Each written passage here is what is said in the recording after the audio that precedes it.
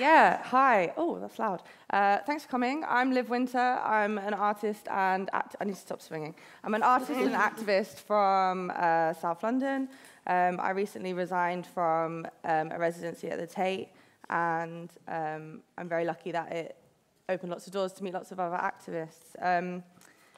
I'm really excited to introduce Laura. I'm just going to read her bio. Laura is the co-founder of Antidote Productions, an award-winning BAFTAs filmmaker who over the last 16 years has produced for the UK, US, and international markets. Laura has executive produced all of Antidote's outputs, including most recently What Makes a Woman with Munroe. And other titles include Professor Green, Suicide and Me, Ollie Alexander, Growing Up Gay, and YouTube Revolution for Nat Geo. And Munroe, I think we've got a little video to introduce you. Oh, God. Can we see the first clip, please?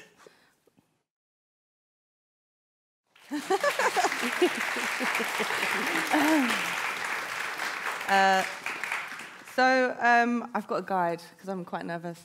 We're going to start at the beginning. Would you tell us a bit about growing up and what it was like growing up as Munroe? I grew up in hi everybody, thank you so much, so many of you, it's amazing to see. I grew up in a really small town called Stansted, which is in the middle of nowhere, and for someone who was from a mixed race household, a black household as well, and a very obviously queer child, I just came out when I was about 5 years old, and then went back in the closet when I was told that it was wrong and that you're confused and all of this kind of jazz. But it was quite an isolating experience to grow up in the countryside and only see examples of people who are similar to you in the cities. So I always kind of had the desire to get out, like I know a lot of queer people do, and try and find my people. So it took me a long time to really find who I was and find people that resonated with who I was. And yeah, it was difficult. I felt quite isolated. Yeah, and I guess as well, you've had a very rare experience of having to come out twice. Well, 3 times. 3 times.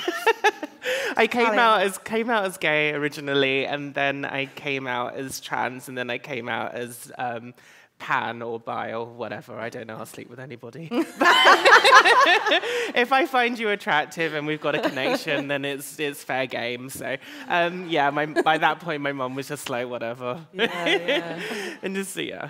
So has your mum been supportive through this trajectory? We had a really rocky period actually, where we didn't talk for about a year. Oh. But I think it's difficult. There's no guidebook for how families adjust to a transition. And I think when a trans person comes out, you kind of go into like self-preservation mode where you're like, everyone's gonna just deal with it, and everyone's just gonna, it's my way or the highway, and it is your way or the highway because it's, it's your agency. But I think also you need to take into consideration that people love you, and people haven't had this whole narrative that you've had in your head for your whole life. So for a lot of people, even though it might seem like it's quite obvious, and it probably was quite obvious, my parents probably think, well, yeah. But like at the time, they didn't even know what trans was. They didn't know like that I'd be able to live my life just with the confidence and the happiness that I have now. So I think it's a process of learning by circumstance. Yeah. Yeah, we're completely fine, but we didn't talk for a whole year. Wow. And how did your community around you respond when you said you were going to transition? Well, I didn't have a coming out moment really. I think everyone just knew because one day I kind of, I don't know. I think there was a period of time when my mum found out, and we were on holiday, and I started growing breasts, and from the hormone replacement therapy, and I just said that it was because I was drinking too much wine. I said that it was glycomastia, I think that's the word. I was on the spot, and we're in Singapore, so that was a frosty moment, and she obviously didn't believe me, but she just dropped it because we're on holiday, and then I came out later. Right. But yeah, with all my friends and stuff, I put out like a blanket message on Facebook, and I was just like, yeah, this is what's happening. Yeah, and Facebook's so good for that now. Yeah, and people were just like, well, yeah, obviously. Yeah. I wonder if you could talk a little bit about gender dysphoria, not only because not everyone knows what it is, but also I feel like as a queer person, it can be really reassuring to hear other people try and articulate it and try and kind of talk about it. I wondered if you could talk a bit about what that... Well, I think gender dysphoria does vary, and it's different for every single trans person. But for me, I felt like it was a disconnect with what I was seeing in the mirror and how I saw myself. Whether that's like how I felt within my body or what I physically saw, or I say when I was walking past shop windows and I would catch my reflection in the mirror and I'd be like, who's that? And like I just didn't recognize myself. So I wanted to undergo surgery, and not everybody that's trans undergoes surgery or wants to or needs to. It's not, or can afford to, which is a big problem for the people that do want it. But yeah, I just wanted to undergo surgery so that I could just feel a calmness. I didn't go into it, like in the film, I said that I'm not going into it wanting to look like Beyonce, even though that would be amazing. but yeah, I mean, I'm so happy with the results, but it's not because I look a certain way, and I feel like I'm more confident, but I recognize myself now. Yeah. I look at myself in the mirror and I'm like, I'm not squirming. I don't feel like I want to stay inside the house or, order takeout because I'm too scared to go down to the shops. Yeah. Like all of that was going on. There was a period of time when I was solely surviving on takeout food because I was so petrified of going down to the shops without makeup on. Yeah. So it's those kind of things that dysphoria can really impact on a trans person's life. Yeah. Laura, I wanted to ask you what it was like to be part of viewing such a intense and intimate... Well, I have to say, I wasn't there for the surgery. I got out there. But, I mean, first to say, it was just an incredible privilege to be allowed to witness something like that, to bring in cameras to, I would say, one of the most private moments someone can have at their most vulnerable. So it was incredible. I felt a big weight of responsibility as a filmmaker as well, because Munroe was putting literally herself in our hands. So it was incredible. I kind of felt like we were witnessing a really strong moment. I mean, I have to say, when I saw the photos, I was kind of thinking, oh no, what have you done? Is this going to work? But no, it was amazing. And as I said, it really is about the trust that someone puts to you as a filmmaker. And you just want to do the best for that person and make sure you're telling their story. This is not my story. This is not Antidote's story. This is Munroe's story. And so, we had to be very careful that we weren't sort of running off and telling a narrative that didn't fit the one that was Munroe's. So, yeah, an incredible moment and utterly shocking as well. Yeah. Who knew you could take your face? But I mean, credit as well to all those surgeons, because they didn't have to let us in to a very, intense 2 hours and have people kind of putting cameras in, etc. I mean, it took a lot of trust on that side as well. So, yeah, it was a real privilege to do it. So, I'm very glad that Munroe, because it was also a very quick decision. It kind of was just... You guys have no idea how quickly Laura turned all of this around. It was insane. It's like I had a meeting with my management and I was like, I've got this crazy idea. And I know. they were just Munroe like, and I met to chat about ideas. I was very aware of who Munroe was. I was really excited to discuss what we might do together. And it was kind of one of those Columbo moments at the end. We talked about all these ideas. And then she said, oh, by the way, I'm having this facial surgery. And obviously I was like, wow. In 2 weeks. Yeah, and it was in 2 weeks' time. And I thought, well, I have to tell you, TV doesn't move that quickly. But TV did move that quickly. So it was, all the stars kind of aligned. It was, Yeah, I think you get that sense of trust from the film as well.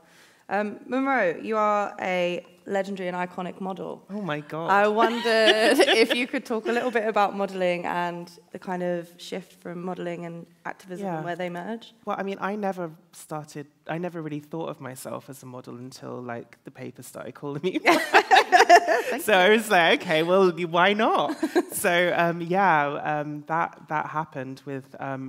I had a contract that didn't go how I thought it was going to go with L'Oreal, and I ended up being fired for speaking about white supremacy and white privilege and structural and institutional racism, which is something that I am very passionate about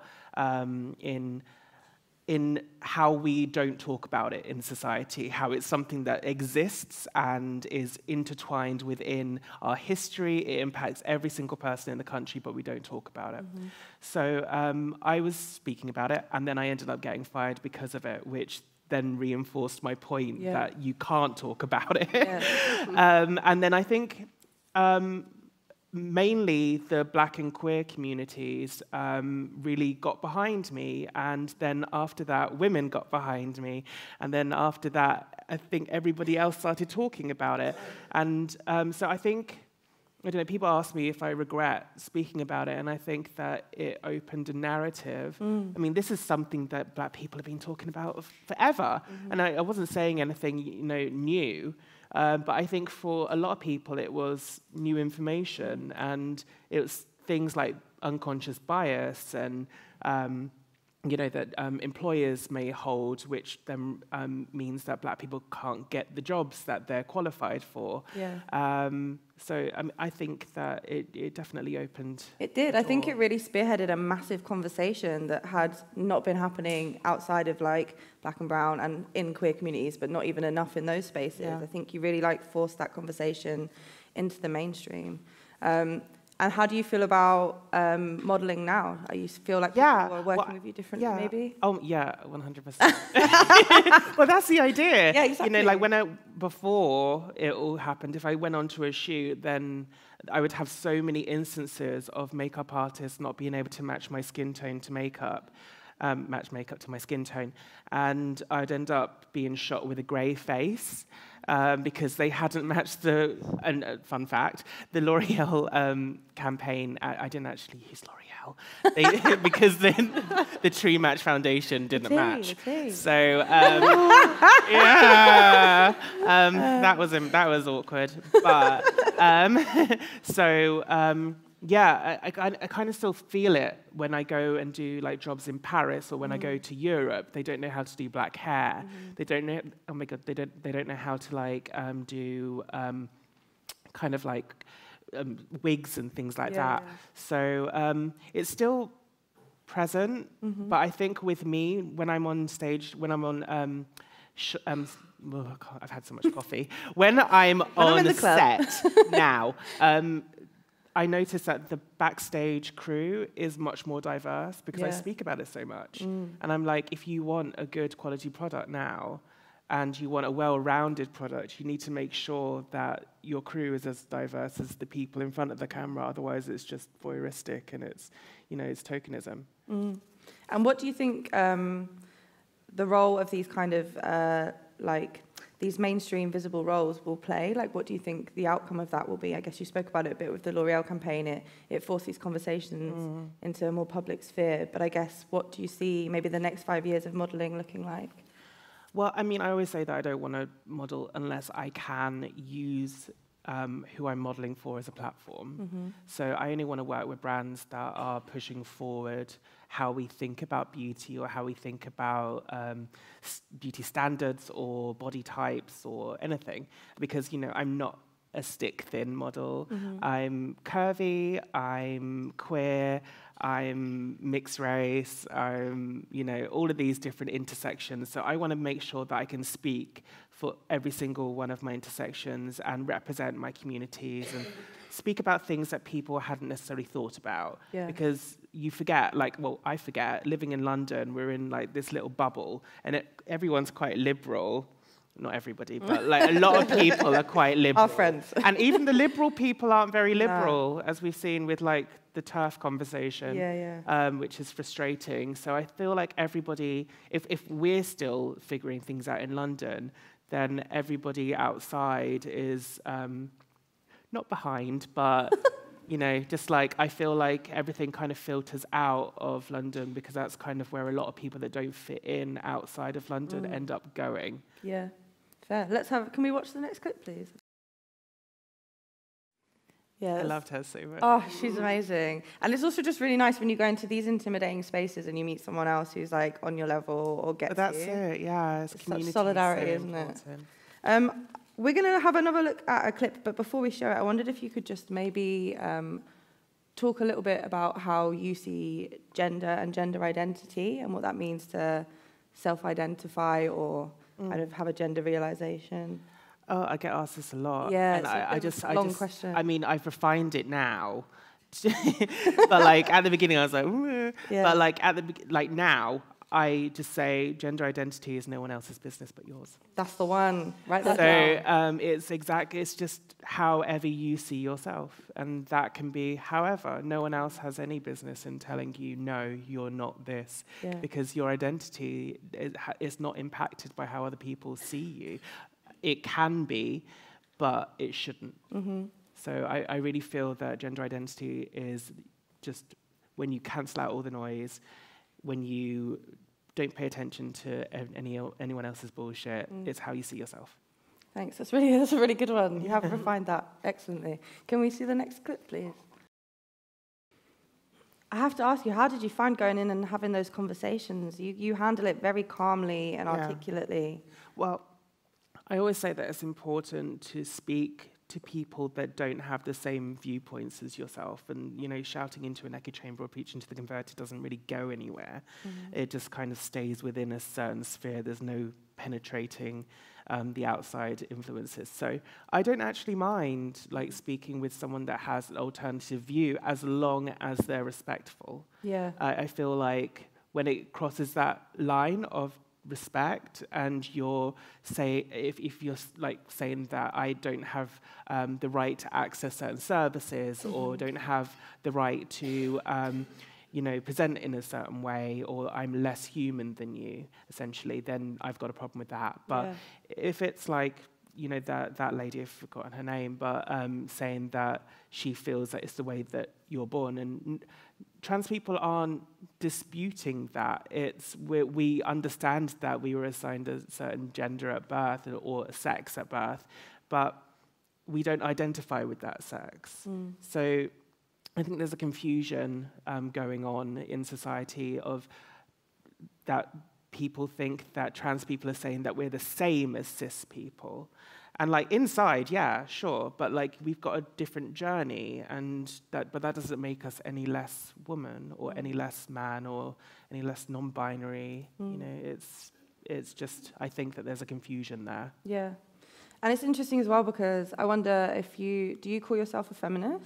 Is that a term that you use? Of course. But that's so funny, isn't it? Because so do I so militantly, but so do these women that hate trans women. And well, I mean, she wasn't a TERF. Yeah. We actually went for drinks afterwards, and she was just like, you've completely opened my eyes, which I think I don't feel like every single trans person should be an educator. I feel like we end up being educators because, there's so few of us, and when someone who has never met a trans person meets a trans person, they're like, tell me everything. Yeah. So, like, sometimes it ends up being like that, but usually it comes from a good place. So, I mean, I'm glad that I got to know those women, but with TERFs, that crosses the line of respect, and they believe that we don't deserve, or that we shouldn't be in women's spaces because we're a danger to women, cisgender women. But if anything shows, if like the statistics show that we're at more risk than cisgender women, so if anything, we should be in those spaces as well. Yeah. I wonder if you could just talk a little bit and maybe define for the audience as well what intersectional feminism is. So my understanding of intersectional feminism is it's a term that was coined by Kimberly Crenshaw, who's an American academic, and she believes that, rightly, that all of the parts of our identity, such as class, education, race, sexual orientation, gender identity, even like the slang that you use, all impacts your experience as a woman.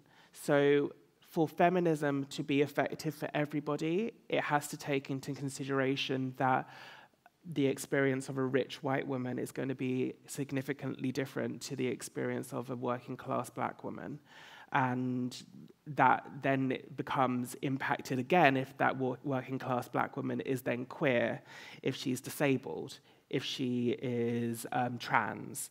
So it's kind of like saying that nobody's feminism can be the same, that every single person's feminism has to be inclusive. And I think when I first started learning about that, I found that idea that everyone's feminism takes a different shape. I found that really liberating because the moment you kind of like process that, you're like, oh, it's okay that these people that are my sisters maybe don't always understand my struggle, and maybe I don't understand theirs. And I think intersectional feminism is a really good way to like learn about empathy. 100%, and I think that empathy is something that we're lacking as a society, unfortunately. Even within activism, I feel like a lot of people are only activists because it benefits them. And really, I think activism has to be an act of allyship as well.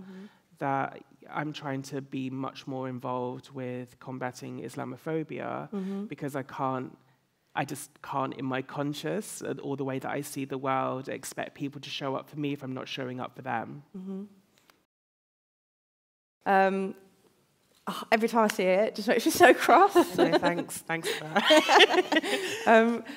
I wonder, maybe Laura, maybe you could Sure. talk a little bit about that experience, because I know loads of those TERFs, loads of them organised in South London, and I've been like super involved in the no TERFs on no TERF stuff, and they are insufferable and relentless and have nothing remotely interesting to say about anything. They're lovely. What you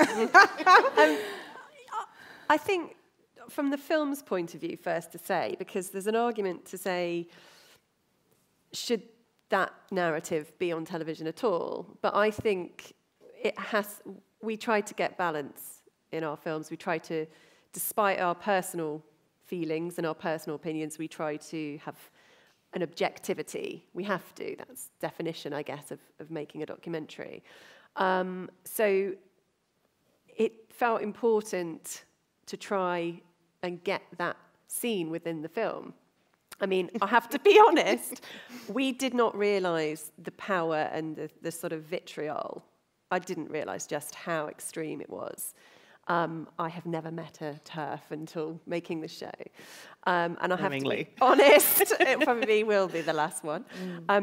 So I think it was an education for us as a production team as well. We were aware of the views, and we felt it was important to get those views within the film in order to give context to what we were saying. And, you know, I have to say, again, credit to Munroe, because we had to put Munroe in a really, really horrible situation. And I look back at it, and it kind of feels worse every time I watch it. So it took Munroe to say yes to that, because, you know, as I always say, a lot of convincing. Yeah, and you know, I don't like to twist arms, because I don't really feel that's a responsible thing to do. You know, someone's got to do it on their terms. And I suppose our job is to say, look, this is the value of doing it to the film. This is why we think it's really important, and this is how we kind of see it in the context of the film. So we aren't just throwing somebody into the lion's den and then we all go home and they have to live with the experience they've just gone through.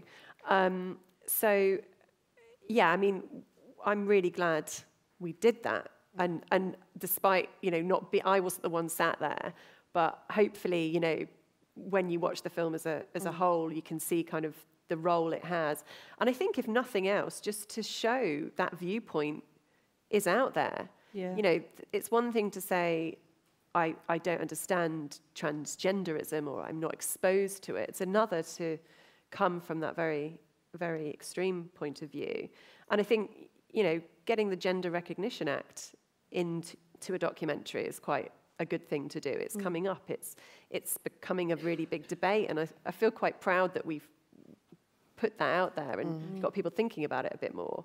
But yeah, I have to reiterate, we as production teams see what we want, but we don't do it. It's not us on the line in that way. And I think whatever you're doing, it has to feel collaborative, and it has to feel like the team do it together.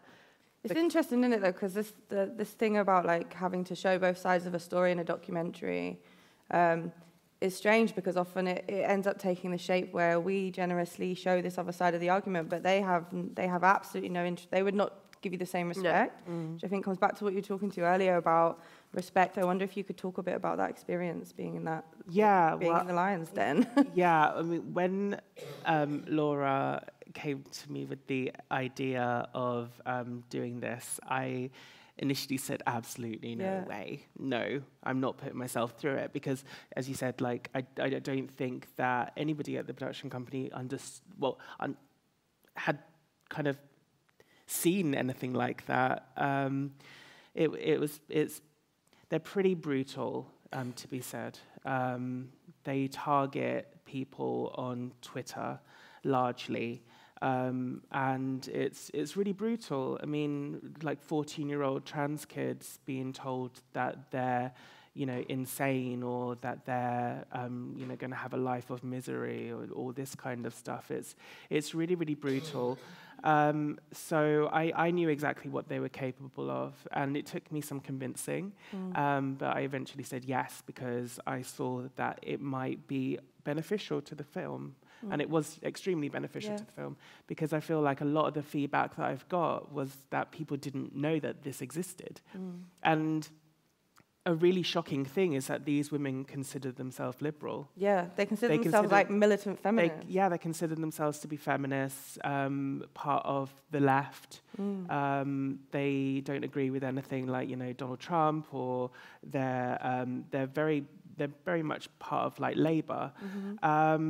And they can't see the humanity in trans people. This is what's so insidious about, I think, TERF organising, is that it's found its way into spaces that should be safe. Yeah, of course, and they found their way into the media as well. A lot of them are journalists, and they target trans people through the media. There's a statistic that was found by an organisation called All About Trans, that they found 78% of people in the UK have misinformed opinions and understandings of trans people from the media. Right. So when we see that happening, this is all in the media as well. So this isn't just being isolated to events like this. This is being put and pumped into the media that we're all consuming. And unless you're trans or queer, or involved in communities where you're directly, you know that this information's false. People are just taking it in, and they're just absorbing it. It's just like the homophobia that we saw, that the fear mongering, saying that homosexual men are paedophiles, which is ridiculous. Like, how did you get from a gay man to a paedophile? But they're doing the same thing in saying a trans woman is a rapist. So I don't understand the connect, but it's something that history is just repeating, and it's just fear-mongering. Yeah. And when the documentary came out, after it went live, did any of these women kind of get in touch? How did they feel about being on the TV show? No, I didn't get any. When you make a film, you do expect a certain amount of fallout, and I was expecting, but actually, I think we were so careful to give balance. Yeah. I think we were very generous in that respect, that we didn't have a sort of a backlash from that. No, I didn't actually get one either. And I think sometimes if you just you let people say how they feel, there's enough nonsense within it. I think that's the nice way to put it. That let them say it for themselves. Well, it is a bit that, and I think it's got more power to it than trying to cleverly edit what they've said or kind of, you know, create a reaction to something that really wasn't there and, you know, and fake it. I think sometimes it speaks very loud anyway. Well. Yeah. So I think they were quite happy with the film. So insane. But I can't speak, you know. But in their eyes, they don't see anything wrong with what they're saying. Yeah. We have documented what happened. We've documented the viewpoints that they put out there. So we haven't said anything that they aren't saying. You know, and I think that's always a risk. Are you giving a platform to views that you don't want to be sort of pervaded into society? But that's the risk. I think most people saw that scene and they saw the other one with the one-on-one encounter and realised very clearly where sort of common sense sat. I hope so. Anyway. Yeah, I hope so too. I wonder, Munroe, if you have any advice for people on how to be allies or how to support trans people through these kind of conversations with TERFs and how to kind of look after each other. It's difficult because I don't think everyone knows a trans person, but if you do, then just listen. I think don't try to give too much advice because you don't know what it feels like. So it can come across as quite frustrating. I think like, well, have you tried this? And there's nothing worse. And you know, when I was dealing with self-harming, I was like, just people just saying, well, have you tried not self-harming? Yeah, like, I have, but it's not helping. Have you been to the gym? Try exercising. No. So just listen and encourage them and support them in what they do like doing. Try and help them grow in their self-worth in other areas. Other distractions like creative, good inputs. But really, I think donate your time or money to resources and organizations that help trans people. So if you don't know what to do, channel your energy into someone that does. Like organizations like Mermaids, who help transgender kids and their parents acclimatize to the changes within the household, or organizations like Clinic Q, who offer free sexual health screenings for trans people. So things that are benefiting the community. Channel your time and money into the community if you don't know somebody firsthand. Yeah, that's really good advice, thanks. Can we see the next clip, please? That must be so hard to watch. That's making me really emotional. It must be really hard. I kind of wanted more to ask about cyberbullying and kind of the role that plays in your life and how you're dealing with it at the moment. And I don't really let it get to me anymore. I kind of understood with the Labour controversy because the way that the papers reported what I'd said 10 years ago, these tweets were from like 10 years, 12 years ago, and the way that it was taken out of context to look like I was literally slagging off lesbians, slagging off when I was actually talking to lesbians, and it was like banter between people in the gay community, just taking the mickey out of each other. And the mainstream do that. They kind of don't understand that. And also just like saying that I wanted to gay bash somebody when I was identifying as a gay male at the time. It's kind of like, I don't know, it's, you know, it's ridiculous that taking conversations between friends and making it look like I was speaking about every single lesbian or gay man in the country, and also that it was a decade ago. So it was difficult, and also taking into consideration that we all say stupid things, especially in our early 20s. And we all say them on Twitter. I had 5 followers at that time. I had 5 followers.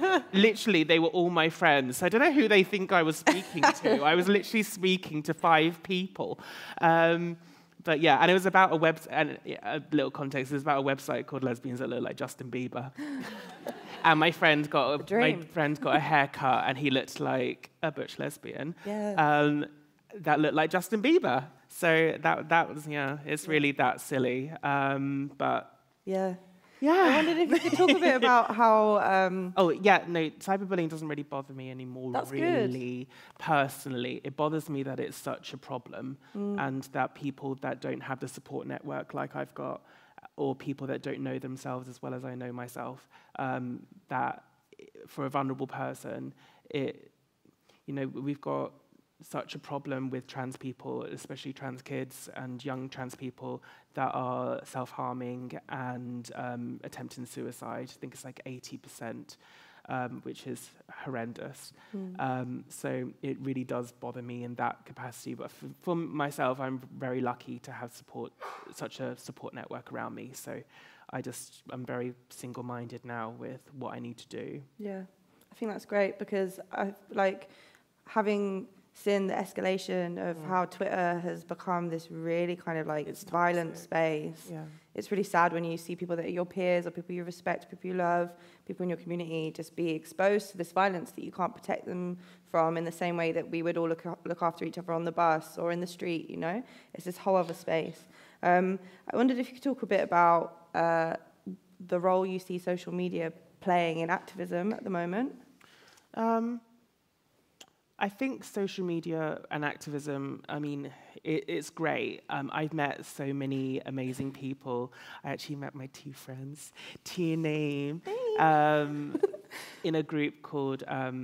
I won't say what it is actually because it's a secret group, but it was a secret group on Facebook, and I've met so many amazing people through that group, and I exercise my mind, and I put words, I put language to the feelings that I'd felt for so long, and I had no idea what it was called, and I got to read other people's experiences and realize that I wasn't crazy, that this was actually a thing. And I also realized that there was people like myself out there, and that I felt supported because I knew that if I was going to say my feelings on a public platform, that there would be other people out there that think the same thing and that would support me. And also that the things that I was saying are of no detriment to anybody else. It's just speaking about the issues that impact a community. So it made me really aware of my communities and that there's other people out there like me and that we can become assembled. As assembled, hopefully one day is the far right, because that's another kind of assembly. Yeah, that's a whole other thing. We need to be. I think as the left, we need to be much more cohesive and show up for each other a lot more. Unfortunately, I don't feel like we do enough. No, I've been asked to ask you about the genderquake debate, which I saw you the day after. Yeah, and I was so. Impressed at you and impressed at Ash Sarkar. Yeah. And so ashamed that people had allowed that to happen. And I wondered if, maybe you don't want to talk about it too much, but I wondered if you just wanted to touch on it and explain what it was and what happened. God, I was dreading that debate for a full 2 weeks. Yeah. I said no. And then my manager was like, and then I think with anything when it comes to TERFs, my initial reaction is, God, no, I can't do anything else, and I'm not going to do anything else because there's no point now. I've done it all now. But I think again it was important to show another side. And in the documentary hadn't actually aired at that point yet. It was the week before, and I just kind of wanted people to see that this was a thing. I didn't know that it was going to be as bad as it was, and I was being heckled on live television, being called a man, and being called, having people insinuate that I was a danger to women when, trans women are literally being murdered all across the world. I mean, the average life expectancy of a transgender woman of color like myself is 35 years old around the world. So technically, I've only got 4 years left to live. And then to have women saying that I'm a danger to other women is awful, because I need these spaces because I'm at more risk than them, if anything.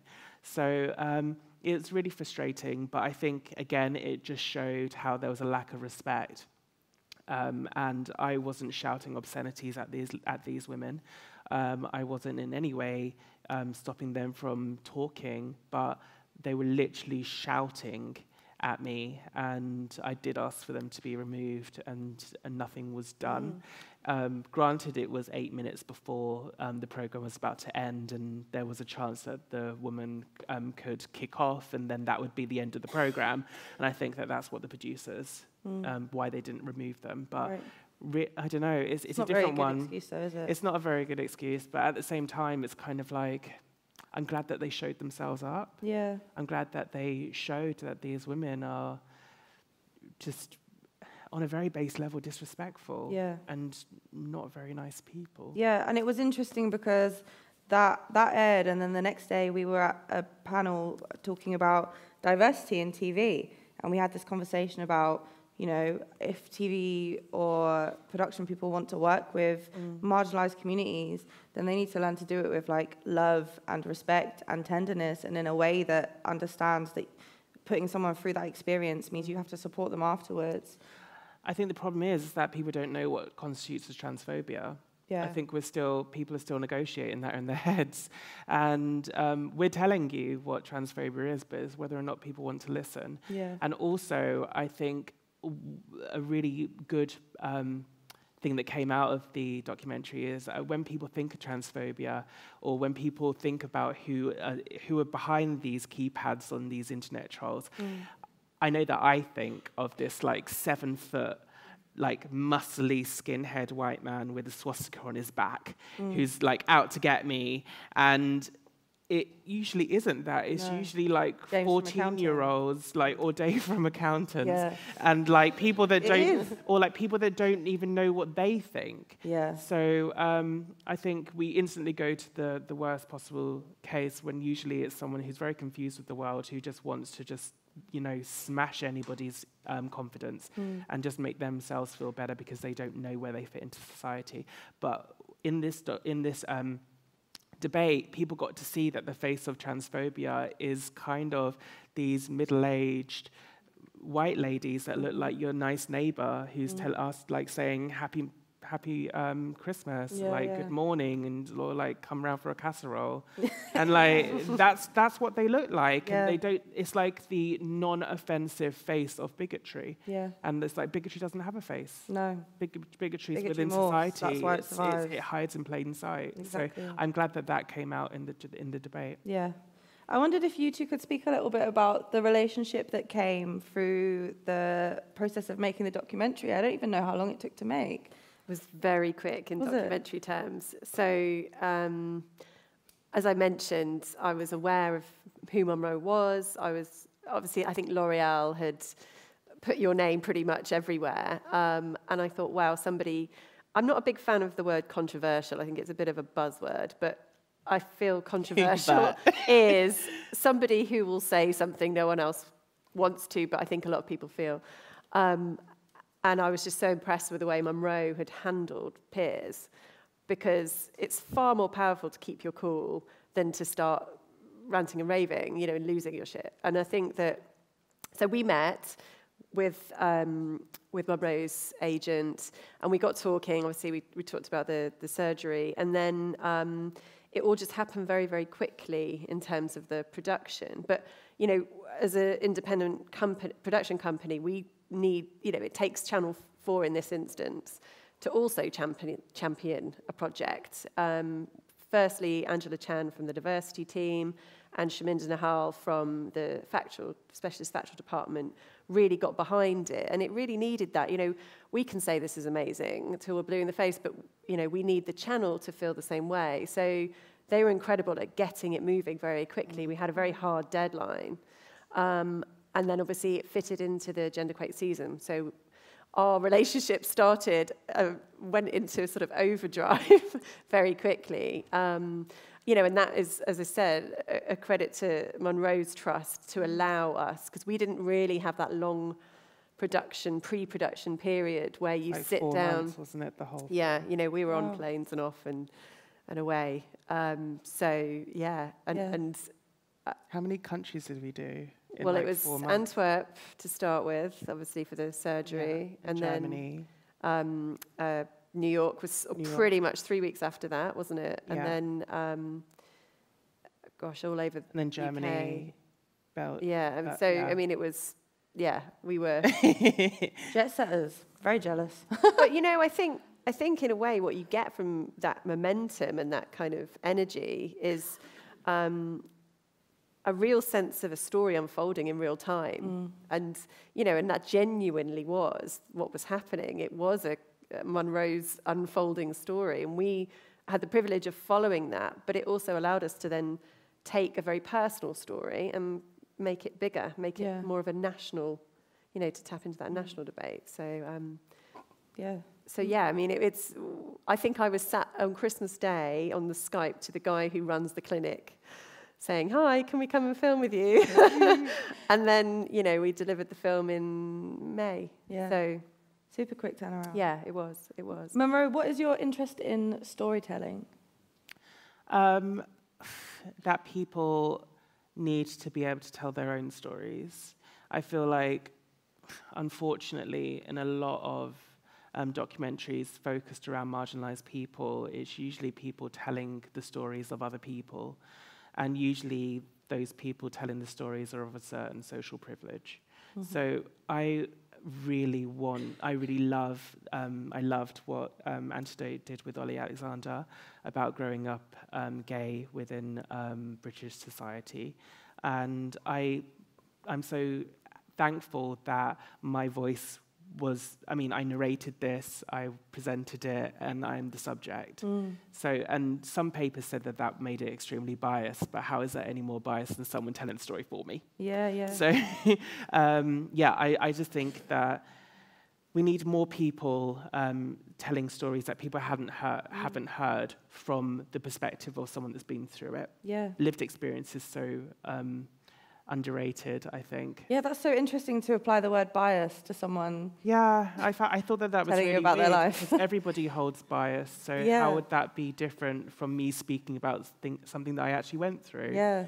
And I'm 100% honest in the documentary. I speak about, you know, everything from rape to dysphoria and like extremely personal things that took a lot to speak about. It's like even now I'm feeling a little bit drained, like watching it all again. But like I watched the documentary for the first time with Laura and Kirsty and Karen, Karen McGann, the director, who I fell in love with. And I needed to stay in bed for 2 days after it because I was just like, that's 4 months squished into 45 minutes. And it's like, oh. But I just want more people to be able to tell their own stories rather than, you know, have somebody tell them for them. Yeah. And have you got anything in the works? We've got lots in the works. We've got our heads down, haven't we? Certainly have. Scheming. Trying to figure out the next thing, but it's coming, and I've got a talk show that I'm going to... Yeah, I'm so excited about this. Yeah, keep an eye out for that. That'll be end of summer, hopefully. Amazing. If not before. And then, walking in a London Fashion Week show tomorrow, so I'm off to London now. We've got loads of stuff. Yeah, keep them busy. It's a bit of acting, bit of everything. Amazing. Yeah, but I just want to make sure that I can use everything to speak about what I really want to talk about, which is the issues that affect my communities, because it affects everybody. Yeah. You know, because, you know, one person succeeds and it doesn't take away from another person. It only makes society better if everybody's thriving and everybody's happy. Yeah. Can we just have a look at the last clip? Yeah. My final question to you before we ask the audience actually is, where do you see the future of the conversation about gender going? Where do you think possibilities are? I would like the conversation to move beyond the binary, to move away from just speaking about transgender women. I would like to hear more about the issues that trans men face. Kenny Jones is an activist who was on the Gender Quake debate as well, and he speaks a lot about how he still experiences the pain of periods, even though physically he doesn't get one, just experiences the pain, and that's something that I just never even thought about. So, I just want the conversation to move past what bathrooms we use, because it's such a boring conversation and so ridiculous. Like, how... it really doesn't make any sense. Like, when we've all been in a unisex toilet, so if you change the word to gender neutral toilet, then how does that affect anyone. It's ridiculous. So, yeah, I would like the conversation to push past that, to speak more about non-binary people and the evolution in language, using they instead of he or she, and how language always evolves. So why is it a problem when we need to evolve language to actually help a cross-section of society? It's crazy. So yeah, I just think that there's so many more important and exciting things to speak about than just, you know, someone's private moment doing a poo. Yeah, exactly. And everyone's house is a gender-neutral toilet in. Everyone's house is, and the Channel 4 toilets are gender-neutral. The jazziest toilets I've been in a while as well. Does anyone have any questions? We've got about 10 minutes. Hi. Hi, there's so much. I'm from another planet, so I didn't know who you were. I had no idea. Oh, no. I just thought Mariah Carey straightened her hair. Oh. No, So many people say that on Instagram, and I was like, I do not see it Except at you're more all. beautiful. Thanks. So I have a few things to say. I made some notes. This country has the top scientists and geneticists and DNA. I haven't seen your film, and I will see your film. When someone says a person is born what they're born, yes, but not yes. Because if you put in that there's that little line that the chromosome flipped the other way, my little nephew at 3 years old was painting his nails and wearing dresses and this and that. And so today he is you. He hasn't had the operation. But his parents are British doctors, are in America, and they're the top scientists in the world. They haven't come behind this. What those doctors have to do is explain this to people. And I go to Sundance, I'm a Sundancer, and it's so sad because the largest percentage of teenage suicide is in this Mormon state where they're told if you have any feelings of this, you burn in hell, so they commit suicide. So your message is so important. I wish that you should have a TV program. You should be on Friday night. We're working on I'd it. rather watch you than all those stupid fat men at the BBC. I don't want to hear them anymore. In my hotel room, my hotel. Seriously, in my hotel room up the road, it only has British channels. I don't have that. I live in France, so I watch Germany, France, Italy, Spain, Russia even, Euronews, France News, everything. I'm not in this world anymore. And it's like since I came into the country, I put this fish tank over my head, and I'm watching people talk about Theresa May and Boris Johnson. That's not what's happening in this world. So your message is so important and so dynamic. Thank you. But scientists have to put themselves behind you. For sure. And this myth about, and this bashing that I saw, I was shocked.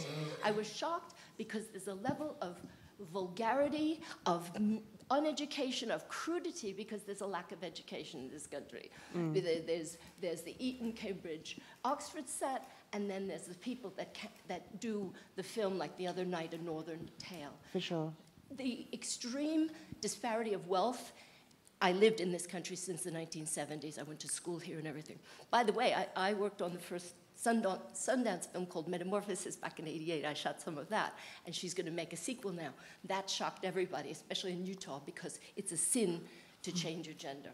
So there's just so much in what you have to say, but it's the Britain, the shame and the stigma and the sinfulness, because those Eton, just like we saw in the Jeremy Thorpe documentary, those homophobes, they're the ones that'll hire people, and it's so sinful and shameful that that's where you find the crime. So I think Britain has to look at itself and its little boys' schools and this phobia, because in other countries, I can't say that, Planet of the Apes and Trump and Pence, they're dealing with this too.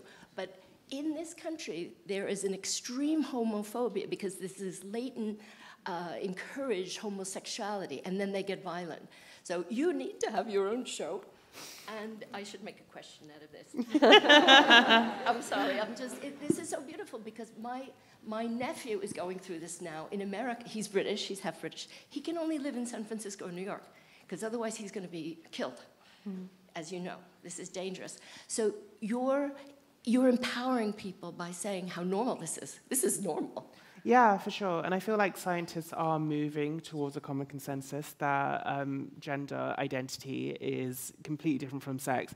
And in the documentary, we actually talk about how, I mean, it starts with babies, doesn't it? It starts with looking at genitals and saying, that's a woman, or that's a man. And the likelihood is, because percentage-wise, that they may identify with the genitals and they may see themselves as a woman, but it's not always going to be the case. But in that not always going to be the case, we can't just cut and dry say that this is blanket for everybody. So we all exist on a spectrum. And the scientists that we had in the documentary all said that we exist on a spectrum. So I feel like the more studies and the more it's difficult to say, encourage trans people to be part of studies because we're all trying to get on with our lives. But it's data, isn't it, essentially? And if they don't have the data, science is data. So we need the data, and we need people to be involved in these studies and supporting science, essentially, especially when, we've got Trump and Pence trying to outlaw scientists, and America's only over the pond, and Theresa May is not like a hot foot away from Satan. So,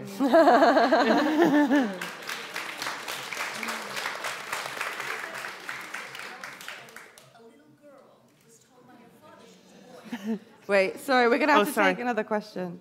Thank you. Thanks. I didn't know if there was somebody else who wanted to speak. Welcome to Ireland anytime. We're practically a turf-free zone. You are, yeah. Well aware. And I think it's because of the massive win in Ireland for bodily autonomy. Yeah. Congratulations. And our trans movement has been centre and stage forward as part of our movement in Ireland. I think that context has totally shaped. I became aware of that through Sean Fay. Yes, I'm friends with her on Facebook. I'm very lucky. She's amazing. Follow her, Sean Fay. Yeah. She is absolutely brilliant. But the real question I want to ask, though, is really about the women, gender and activism and filmmaking. Okay. Because even though that's a very positive context, the narrative or the films that are still being made and shown at, let's say, the Irish LGBT Film Festival, Gaze, still are about trans bashing. And just really horrible endings, and it's as if that experience is constantly being retold and retold and retold. And what you're very successful, and you're making other programs and that. But how do you think you can be involved or engaged with supporting other, whether young people of colour, young trans people who want to basically, tell the stories from their own communities? What do you think are the ecosystems that are needed to support and sustain that type of thing? Or are you part of any of that kind of ecosystems to support younger people to kind of, because this is one of the most diverse audience I've seen at the Sheffield Doc Festival, and I'm more interested in this diversity than people like me, for example. So how can the people here who want to get this shit together, can they get it done? Oh God, that's a difficult question. I think that you'd be good to answer that. I mean, one thing I sort of sit here and think about is actually, as a production company ourselves, we could be a lot better at. I'm a white woman. Okay, so I'm not a white man, but I am not the most diverse person sat here at all. And it's a responsibility for companies like ours who are making programs about these really important subject matters, that we've got people on our teams who are from those communities, or aren't just coming from one perspective. I mean, obviously working with Munroe, it's a collaboration anyway, and Munroe is not going to let us put something out that is not, in her view as well. But, I think from our perspective, and to answer your question about getting people's voices out there, I think companies need to be working with those people more. And that doesn't always mean, bringing them into your payroll. That could be, let's collaborate with you. Can we help you make your film rather than take it and make it for ourselves? Could we, provide some help and advice where it's useful? And, and I think we have been talking about that more as a company. And I think it's really important. We're not a big company. I think it's really important that more than us are thinking that way. And I do believe they are, but, you know, actions speak louder than words, don't they? I think another great thing that I see, especially forming in London, are femme collectives. So doesn't even need to be everybody identifying as a woman, but identities that surround like the femme spectrum, just coming together and just different people. There's a great collective called Babes. They're here. They're DJing tonight. Yeah, they're DJing tonight, and just all of the content that comes out of Babes and comes out. I was part of a collective called Pussy Palace as well, and I no longer work with them, but they're my best friends. But we just all, and Babes, create content that pushes forward what it means to identify as how we identify. And in doing that, that can consist of art installations. We worked with the B&A, worked with Tate, Babes worked with Tate, and in working with Tate, you created so much content within that spectrum. There was film in there, there was visual art, there was panel talks, and I feel like just using spaces that weren't necessarily built for us and taking them over and redefining like how they're meant to be used. I think that that's the future. I think that's really exciting. We've got time for one more. Sorry, it's a Tate triggering. Tate, yeah. Thank you. I'm 14 and I came out as trans, like as a trans guy, how many years ago? Like 2.5 years ago. And I've been to like three different secondary schools because of, like you said, suicide attempts and mental health and like all of that. But now people are coming to me for advice because on my Instagram, thank you, because on my Instagram I talk openly about like a lot of things, including like you said, sexual assault and just being queer. But I don't really know how to give like amazing advice apart from like my experience. So I was wondering if you had any advice for like, and also like educating my parents. Yeah. Now people are asking for how to educate their own parents, and I just don't know because my parents were they're very liberal and they're very like lovely people, and even they took like a lot of like getting used to it, and they were very confused, and they did think it was a phase, which was frustrating. But obviously that's like the natural assumption to make. But I was just wondering if you had any advice for that. It's difficult because, as you know, no one's transition is the same as anybody else's. So my advice might be null and void for somebody else, and it's difficult as well. And like navigating privilege as well. I think privilege has a huge part to play in transitioning, like how how easily you blend into society. That may not even be a goal, but just in like what abuse you may receive on the street, to how much money you have, to what access you have. So it's difficult, but I think just bearing in mind that I don't know about yourself, but I'm not a therapist and I'm not a counsellor. So I just bear in mind what services I can direct people to, and also try and be aware of firsthand what they do. Like I sat in on a training day with mermaids, and I've worked with mermaids and spoken with them. And I think getting involved with different organisations is a really good move. Sorry, I have to cut you off. I'm getting sorry. Mermaids, definitely. Mermaids, incredible. Thank you for coming. Sorry the questions were short. Thanks, Munroe. Thanks, Laura. Thank you.